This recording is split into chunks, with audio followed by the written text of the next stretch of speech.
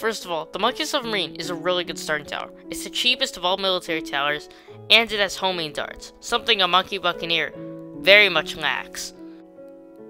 It also is good on every single round of the game, which is weird, because all towers are supposed to be good on every single round of the game. But what I mean is, it's good in the early game because of its cheap price and decent attack speed, the mid game because the BFBs are no problem, and the late game because of its middle path and really good bottom path.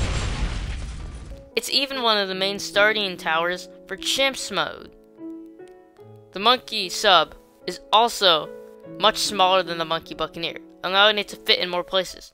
For example, it can fit in a pond, a tub, even whatever this thing is.